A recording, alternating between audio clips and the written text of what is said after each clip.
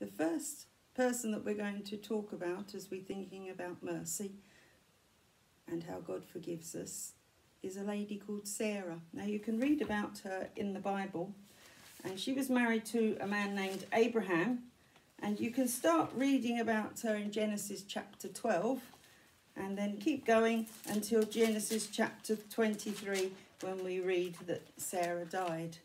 But Sarah was Abraham's wife, and Abraham was a special friend of God, and God had promised him that he would have a family. But Abraham and Sarah had no children, and they were getting older and older. And Sarah was thinking, well, God has promised, but it's not going to happen, because here I am, an old lady, and we've got no children. She was, even the Bible tells us, 90 years old. Now that's as old as my mum. And my mum's 91. But if somebody told my mum she was going to have a baby, I think she'd have a shock.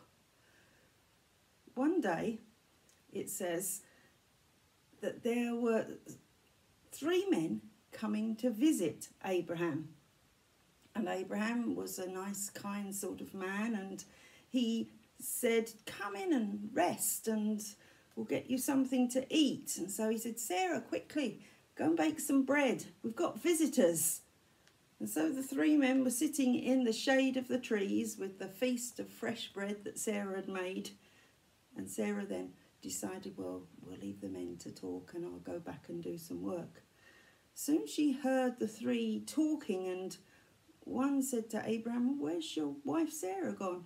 Oh, said Abraham, back into the tent to do some more work, I expect.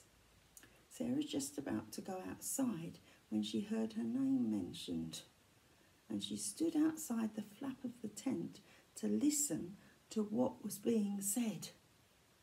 What were they saying about her? The man continued, in 9 months' time, Sarah will have a baby boy. Abraham gulped and looked amazed. Sarah, who was still listening outside, thought this was just too ridiculous and laughed out loud. But the messengers from God were serious and promised to return in 9 months' time once the baby was born. But Sarah was in trouble. She hadn't believed what God had promised her, and she'd laughed. But then she made it worse, because she tried to say she hadn't laughed. Yes, you did, said God's messenger. And then the 3 of them left Sarah to think about what it could all mean. She had to wait quite a while for it to happen, and she still couldn't believe that it would.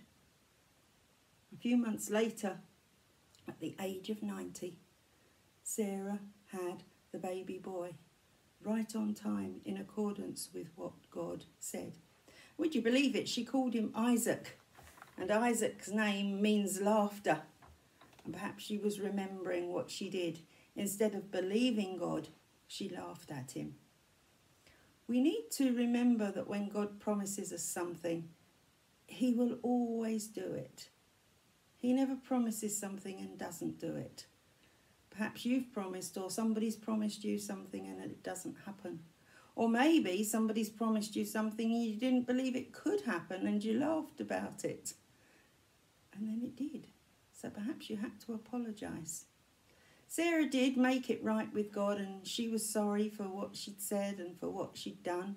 Not just for laughing, but the worst thing was that she lied about the laughing. So we must remember to always believe what God says. Take him at his word, because he is going to do what he says he does. And don't forget those words of that song, his mercy. He forgave Sarah, even though she laughed at him. He didn't hold it against her, he forgave her. And the fact that she laughed was thrown into that big sea because he didn't want to remember it anymore, and she was truly sorry.